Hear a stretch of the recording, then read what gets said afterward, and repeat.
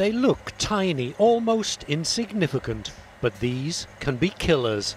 We're waging a constant war to get rid of bacteria like the notorious E. coli.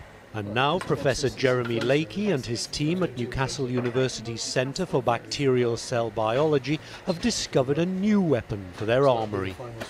And this is it.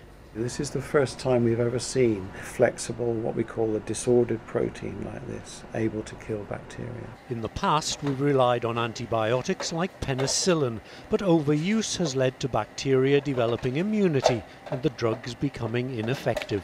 We have a time bomb. We have a certain amount of time before the antibiotics that we're using will become completely useless.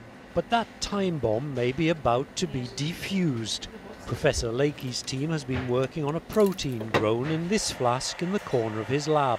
They discovered, quite by chance, that the tail of the protein is toxic to the bacteria.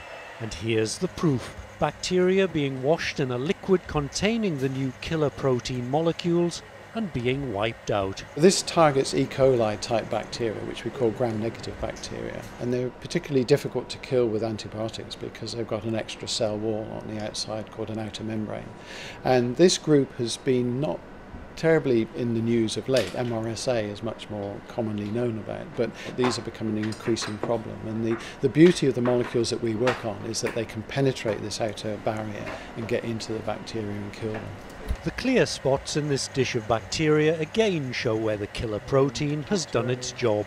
The hope is that in due course it will be incorporated into a tablet, which we can all take when we need it. And our aim in the end is to produce new medicines, and once we've done our job, that will move on to people who know how to develop drugs and bring it to the market. Great news for us, and a bad day for E. coli. Derek Proud, ITV News, Newcastle.